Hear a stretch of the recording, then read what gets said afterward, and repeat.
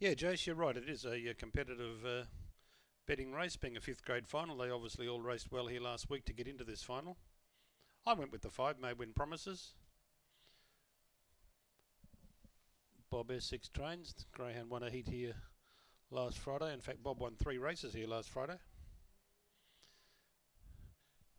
So he's in form. Both reserves have plenty of admirers here. Thanks, Mike. 9 Velocity Charm, Peter Wilson, and 10 Richmond Road, Pam Field. Green light. Set to go, 5th grade final. Away and racing, and Richmond Road came away well. So too did May Win Promises, and May Win Promises scoots around them and takes the lead down the back. Got clear of Richmond Road, followed along by Kalani Carl, and well back then was Al Bruton. They were followed by Razai Rain and Velocity Charm, but up and around the home turn, May Win Promises is the leader. Oh, it's going on strongly for a big win. May Win Promises won it easily from Richmond Road second. Third then was Kalani Carl. Fourth Al Bruton. Further back then Velocity Charm, Double Oak, and the last one home was Razai Rain in about 25 and 2.